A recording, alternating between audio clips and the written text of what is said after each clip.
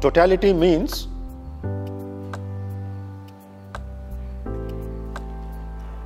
every situation, what you are undergoing, it is not only brought by you, it is not only brought by the other. Meaning,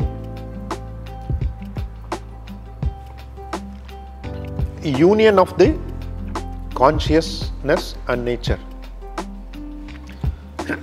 Union of the conscious and nature is not something different, it's not somewhere it's happening. No, it's happening in you and happens only in you.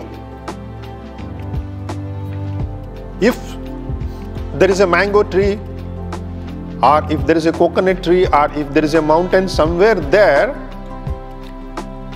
then consciousness is manifesting there the mountain. No. There it is appearing, manifesting here.